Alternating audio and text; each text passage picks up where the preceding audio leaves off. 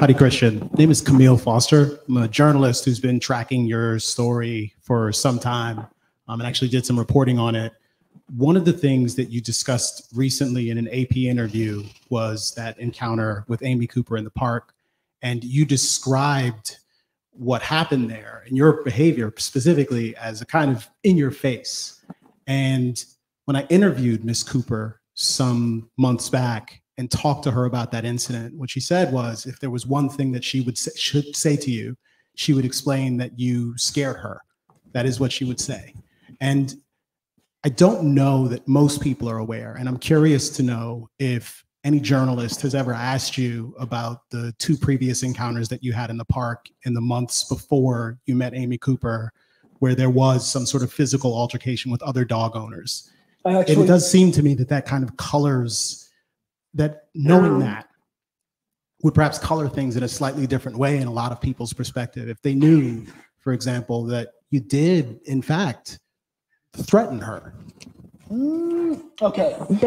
Well, all right. So when we're talking about that incident, there's 2 things to remember. One issue is, the dog walker versus the birder, which is a common theme in the ramble. The other is the racial aspect. Thank you. When it comes to the dog walker versus the birder, the story begins and ends with, was her dog on the leash like it was supposed to be in that protected part of the ramble? And it wasn't. And, I tried to nicely tell her a couple of times, it needs to be.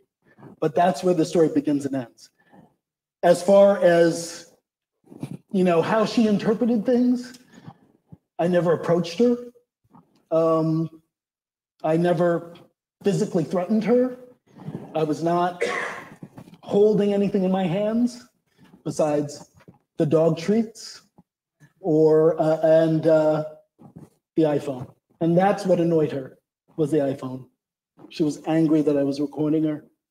So make of that what you will. I talk about the incident in the book. I talk about those other 2 incidents you mentioned in the book. So read that chapter. It might give you some perspective. But the bottom line comes back to she chose to inject race into that situation where it had not been before. And that's on her.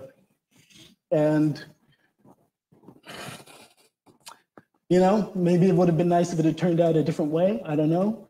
I can't, in retrospect, look back. A lot of good things came out of what happened there in terms of people being aware of the racial bias that runs through our culture. So I don't know if I would even want anything to change if it would stop that revelation from coming to people. But that's basically it. Does that answer your question?